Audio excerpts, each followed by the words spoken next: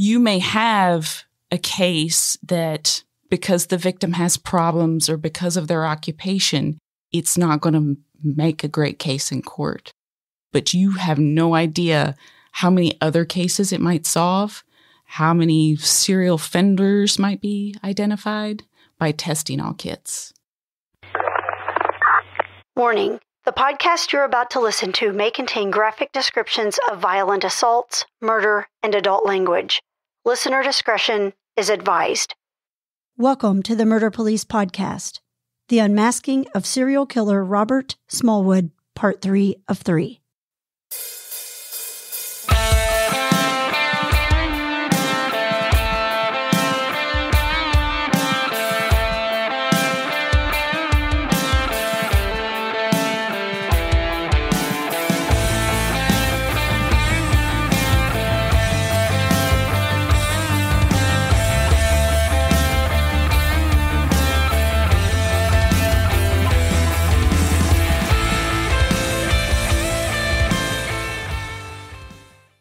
Yeah, I was couldn't be more proud of the work that we did as a unit. The cigarette butt goes off to the lab. And then I think it was 4 weeks later. It didn't match. No. I'm saying that because unfortunately, Wendy's not in the room on this one, but no, you're kidding me. It didn't match. It did not match. That's another twist. Yeah. This is probably a good time to talk about these surreptitious samples of the cigarette butt that was collected. We have very strict rules about submitting those for DNA for exactly the reason that Matt spelled out is you don't want to report out a false exclusion and have them eliminate that person based on that when they might have picked up the wrong cigarette butt. So nowadays it has to be in a controlled environment. We have very strict rules about what we'll take. Although I think that if we had the whole story of the leaf blowing and the cleaning ahead of time, that would probably be good enough even now to get that sample tested. Yeah, it was, I had no idea the hours I have worked on my own yard in the 20 years I've owned my house, it doesn't come close to equaling the amount of time and care that Dave and I spent on that parking lot. You almost got to wonder when they came out for the break if someone didn't look down and go, like it's just this subconscious awareness that things aren't right because it's like clean. They probably saw the pavement the first time. Yeah, in that case, it's a controlled thing, and it's man, I'm impressed. We were so excited to get the cigarette butt. We had identified a suspect who at every opportunity, he wasn't in prison during any of the times. He'd changed his name. He said that I was working when she was killed when he said he didn't know who she was. He, in fact, wasn't working when she was killed. He had shown up late. He matched everything, and it wasn't him. Did you ever second guess yourself? Like maybe we did get the wrong cigarette after? Yeah. 100%. Oh, I'm sure you would. You'd be 100%. Yeah. So we couldn't have been more shocked that the cigarette butt did not match to our suspect. As a unit, we were all so convinced that that was our guy, that the case was done, that we were going to sell this to all the networks and all the movies. And I was figuring out that a young Zach Galifianakis was going to play me in the movie. And we were all really excited about where this was going to go. And it wasn't it. And we couldn't believe it. There was a block of kits that came in, and I didn't know if they were cherry-picked because they had a similar MO, if they were a similar time frame, a certain time frame you were looking at, or if it was just a Hail Mary and you had explained that this was just another attempt to clean off the shelves. And I think also, and I'm assuming your listeners are pretty savvy, but when we say kits, what we are talking about is sexual assault evidence collection kits. And yes. If you've never seen one, it's a cardboard box that, I don't know how. Like about the size of a pencil box in school, right? But yeah, about the size, maybe twice as many as those. But this is when it is a standardized kit that when we have, say, a homicide victim that we suspect of sexual assault, that it has a checklist in, it has a variety of things, but it is used. There is a kit that will have for swabs from the victim, but then also swabs for the suspect. And so these kits may contain just samples off of a victim. A victim is presented to the hospital as a victim of sexual assault. The nurse examiner will collect the stuff, put it in the box, send it away. Maybe what it is I have a suspect in a sexual assault a week later, and I bring that suspect down to headquarters, and I've got a search warrant. And then maybe all that goes in that kit is suspect information, that's suspect DNA. But these boxes will sit in the basement of headquarters until they get sent to the lab. And yeah, this is probably a good place to add that the laboratory works with our stakeholders to update those kits periodically. We have a contract with a manufacturer of those kits. We purchase the kits and we provide them to all of the law enforcement agencies across the state. And they're standardized. They can be customized to each victim based on what is reported to have happened. They can collect the different samples, and not all samples apply to all cases. And I will say that until 2018, was that the SAFE Act? Does that sound right? The all kits? Yep. That sounds about right. So until about 2018, police departments were up to their own discretion about what they did with these kits. So we had all of these kits sitting in the basement, and they just weren't sent off. And it would be for a couple of reasons. One is the detective just, you're talking about a case from 1995 or something. CODIS really wasn't up and running. Why would they even send the kit? They may not have a suspect to compare it to. Or what also isn't uncommon, and still to this day, is a victim may come in and say, they may go to the hospital, present as a victim of sexual assault. A kit will be collected. We get it at headquarters. And then the next day they say, I don't want to move forward with the investigation for their own reason, whatever their reason is that they want to move forward. So that kit won't be sent.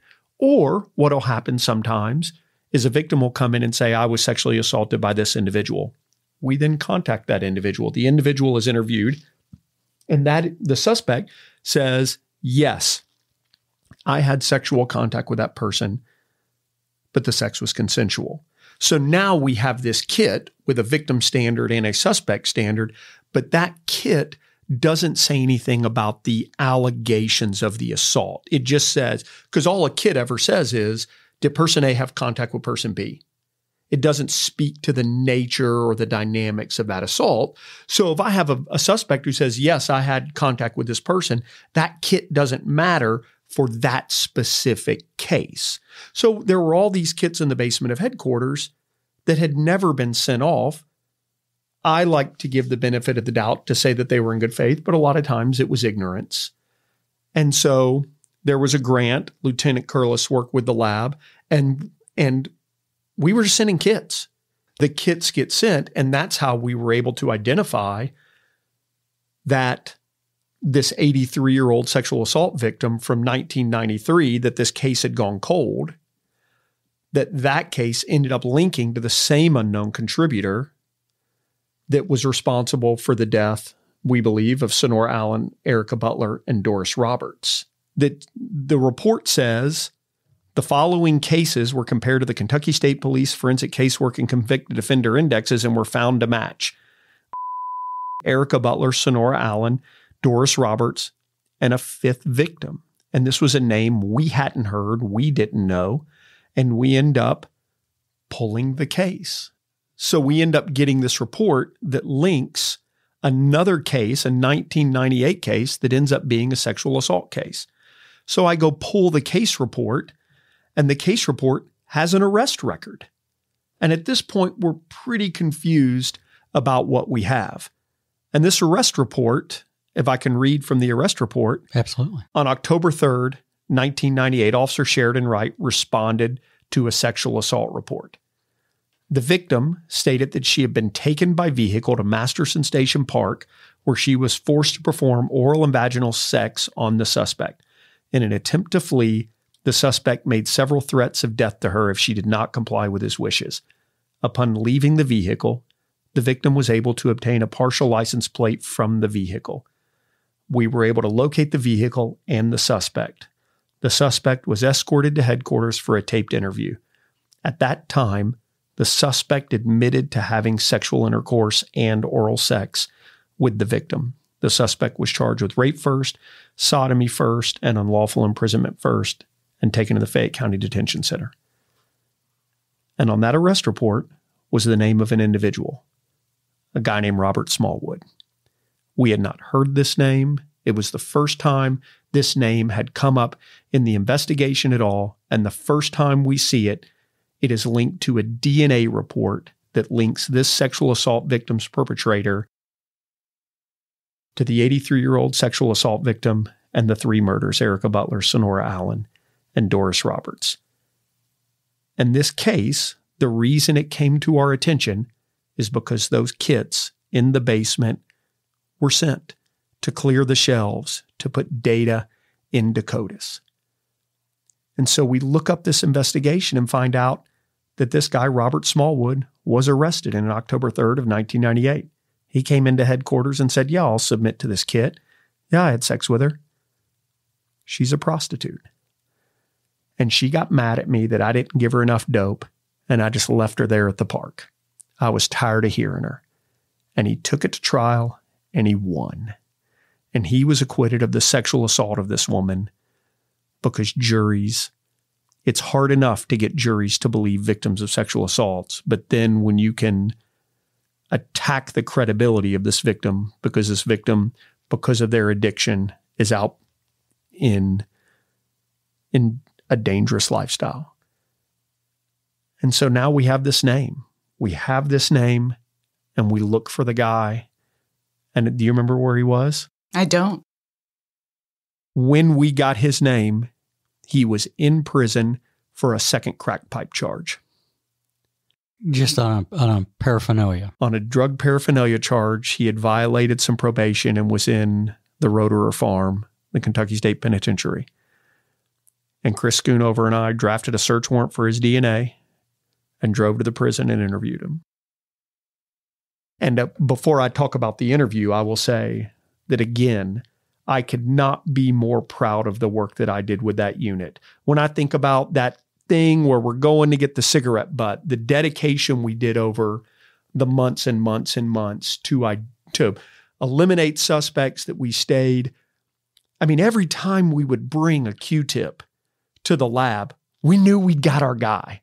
Like the ups and downs of this, or fighting for these women who, you know, are some of the most vulnerable people in our society who don't have people fighting for them. The work that I did with that unit, the leadership of James Curlis, the work of everybody of staying focused on the case, couldn't be more proud of it. I'd put us up against.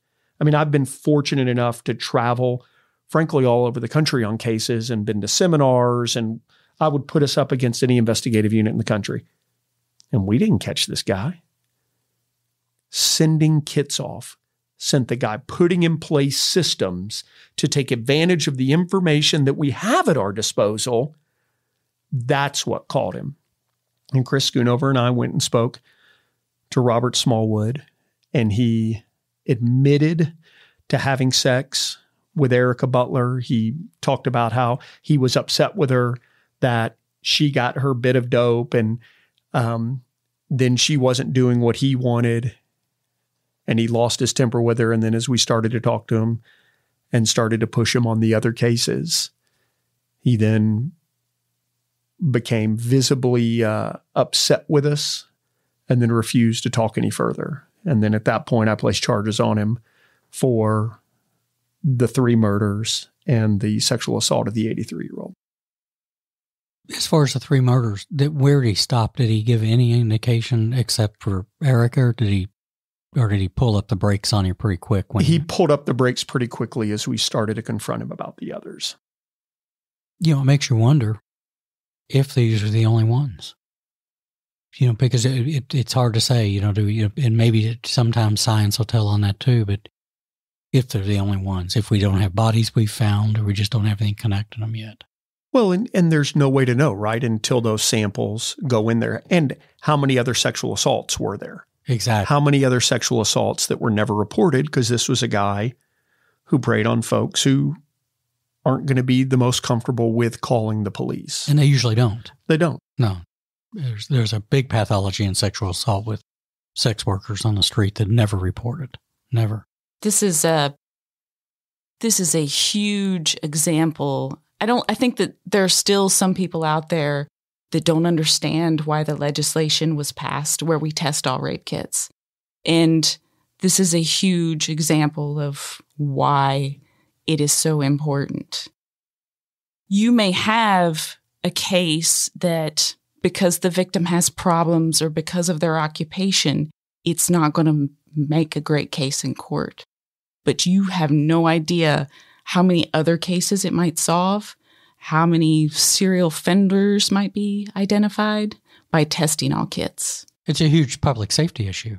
It's protecting the public from these people that the boogeyman is what I used to call them, where they don't know the offender, or they don't, and it's a true boogeyman thing that's out there looming around. The power to do that is incredible.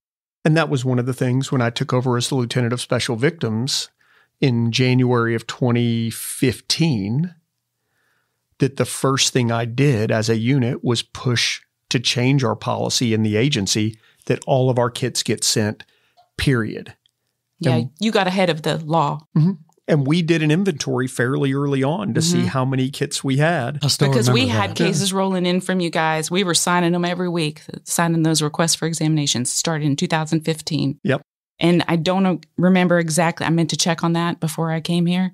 I don't remember exactly what year the legislation passed, but it was somewhere in the time frame of 2016 to 2018. Yeah. It started to get some critical mass right after that. There was the documentary that the actress from Special Victims Unit, she was a big part of, but going around to these other police departments, and Adam Edlin, who was the auditor at the time, the state auditor, he made a big push for it, and they started going around the state, and they were finding really inconsistent storage patterns at some of these smaller police departments.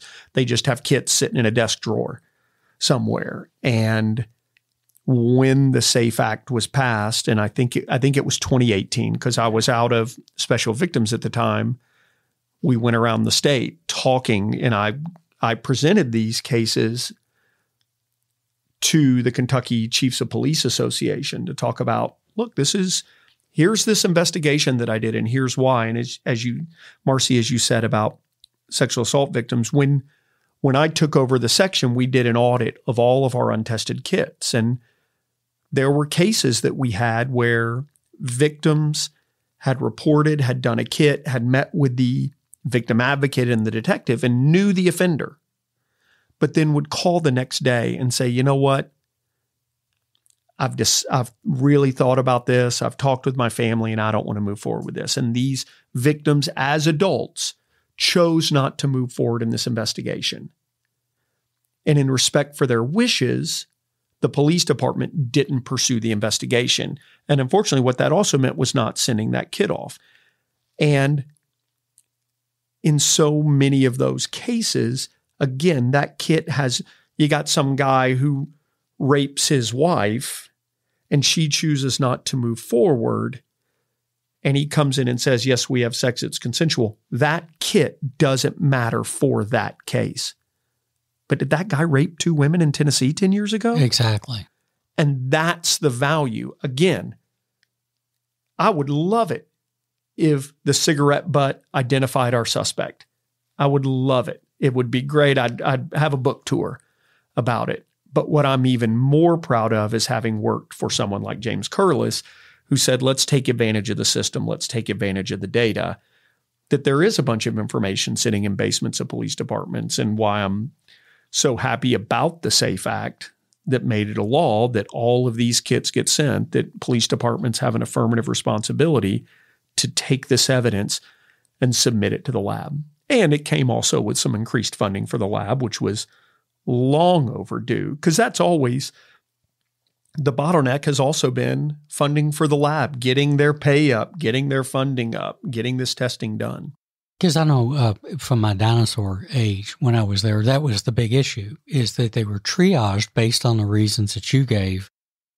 Not even more so because they weren't valuable in a particular case, but because of the load going into Frankfurt was ridiculous. And if you're talking about a couple of weeks to get a result back, it was a lot longer back then. Mm-hmm. The mechanism, the personnel, and just wasn't there.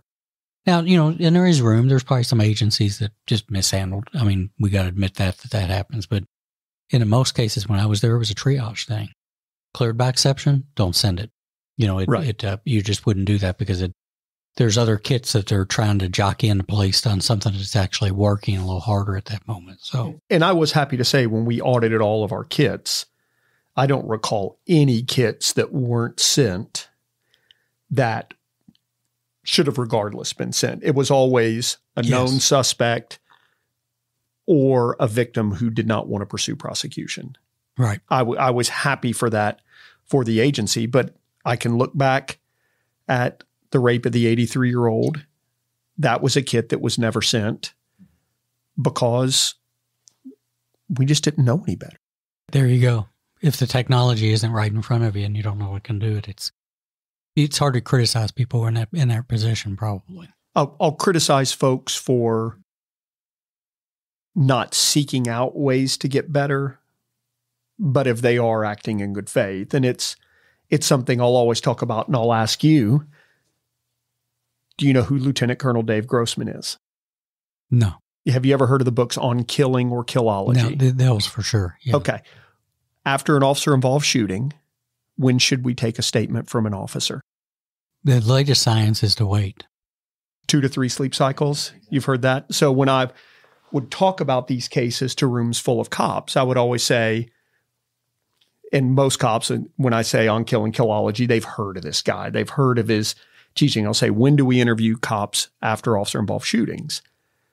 And it's a deafening chorus of everyone saying 2 to 3 sleep cycles. And I'll ask cops, why? Well, it's been a traumatic incident. What they have to do is get, the information's all there, but we don't want them to give inaccurate information. And so we want to give the person time to process everything. And then I ask all those same cops, when do we interview victims of sexual assault? And generally, I see a light bulb go off in their head, and I'll say, when do we? Like in the ER at the hospital right after the event. Immediately after it's happened. And I'm guilty of it as well. I remember when I first went to homicide, we also were the on-call detectives for adult sexual assault. And I remember walking out of a room one time with a victim, and I said, she can't even tell me if it happened in a car or a truck. She's making it up.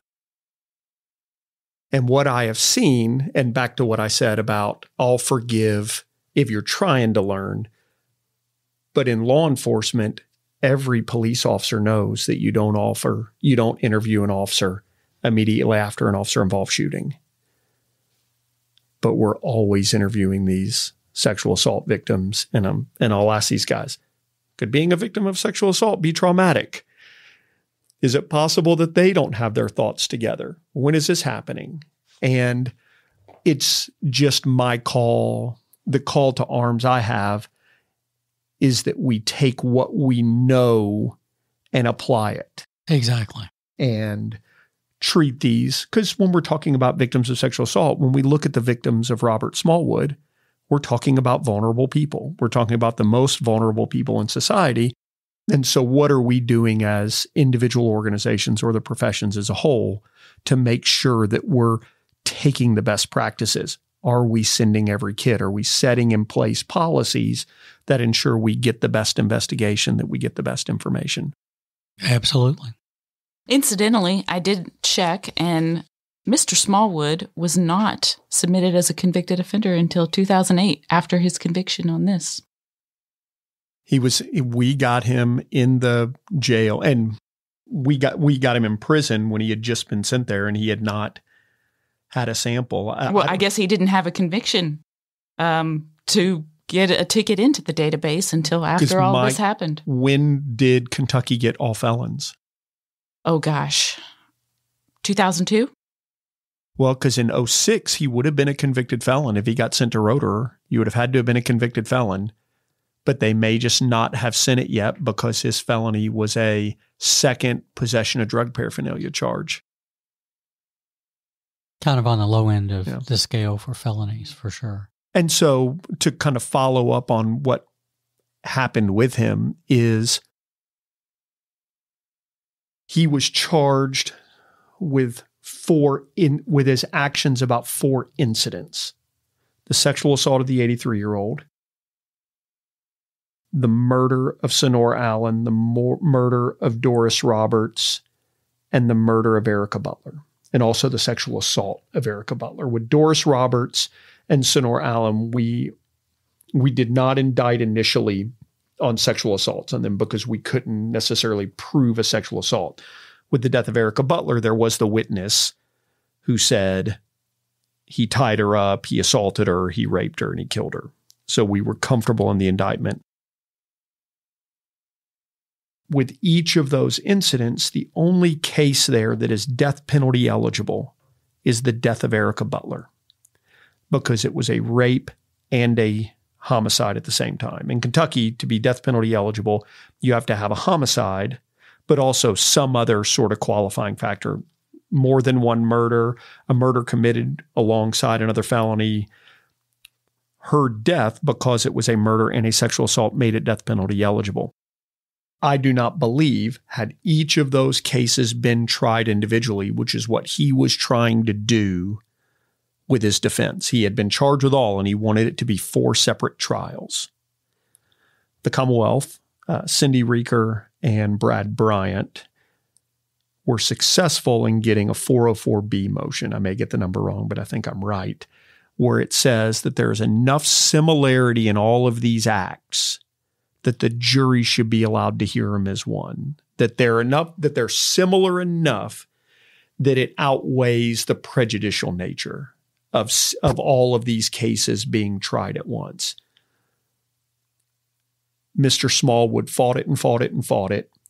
And then once the judge ruled that the jury could hear all of them at once, even though I don't think a jury would sentence him to the death penalty for the rape and murder of Erica Butler, once they would get to hear in that trial about the rape of the retired 83-year-old school teacher, which is not death penalty eligible, I believe that a jury would sentence him to death for all of those crimes. And Robert Smallwood ended up pleading guilty to life without parole.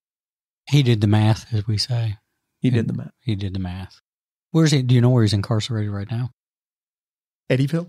Probably. Yeah, that would be my first guess without looking. That's our maximum security prison here in Kentucky. And it looks awful from the outside, if you've ever seen it. I always thought it looked kind of cool. Like it's kind of like cliffside and by the lake. Dungeon. Yeah, it's not a resort, probably. No.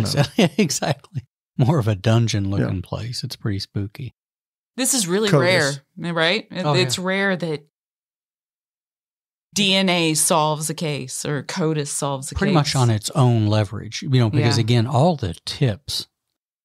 This is a story, for me, it is a story about police departments taking advantage of what we know, of leveraging what we know and leveraging the resources that we have available that we may not because we just don't see it in that light.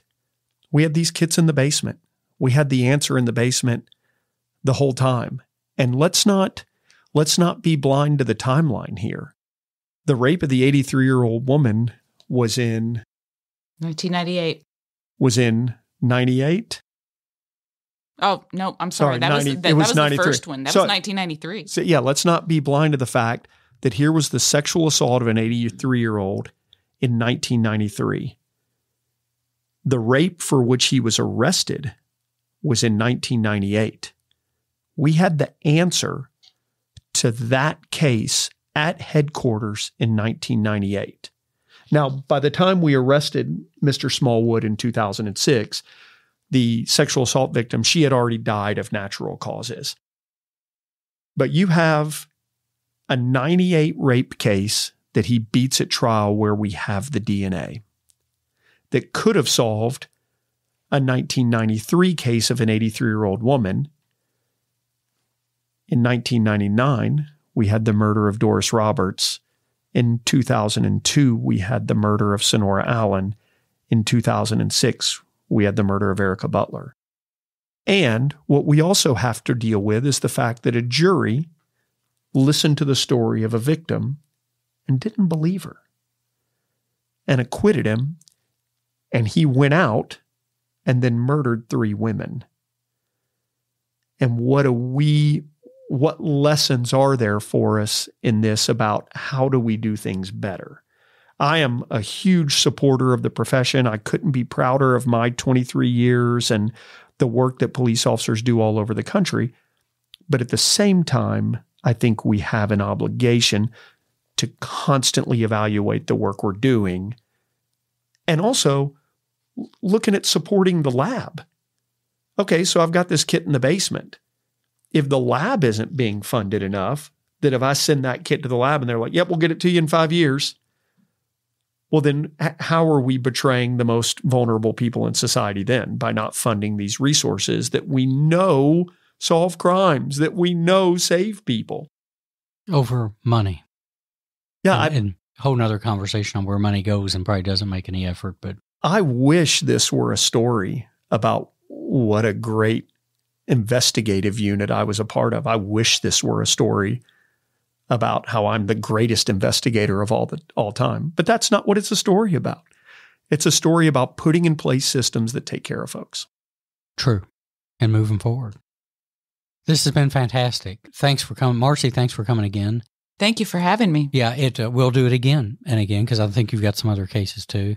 Matt, we need to look at some of the other ones and have you back again because I know you did more than just Robert Smallwood. There was probably 1 or 2 probably, I would imagine, and we'll look. But I especially like the insights when you were talking about wanting to be the best investigative unit and everything. I will say this, is that one of the things that was going on was restraint. And I think Curlis was, I think the world of James Curlis too. But you had restraint. There were several opportunities that if people weren't thinking ethically and going in for the long game, a lot of big errors could have been made. And sometimes this isn't about going and arresting somebody. It is about finding the truth. So even though you were disappointed a few times, people were protected in that. That's pretty cool stuff. So thank you all again. Come back for sure, and we'll do some more. We'll think of some other cases, and this time we'll make sure we do what we can to have Wendy in the room. Yes. Good deal. Thanks. Been a pleasure. The Murder Police podcast is hosted by Wendy and David Lyons and was created to honor the lives of crime victims so their names are never forgotten. It is produced, recorded, and edited by David Lyons. The Murder Police podcast can be found on your favorite Apple or Android podcast platform, as well as at murderpolicepodcast.com, where you will find show notes, transcripts, information about the presenters, and much, much more. We are also on Facebook, Instagram, and YouTube, which is closed captions for those that are hearing impaired. Just search for the Murder Police Podcast and you will find us. If you've enjoyed this podcast, please subscribe for more and give us 5 stars and a written review on Apple Podcast or wherever you download your podcast from. Make sure to subscribe to the Murder Police Podcast and set your player to automatically download new episodes so you get the new ones as soon as they drop. And please tell your friends. Lock it down, Judy.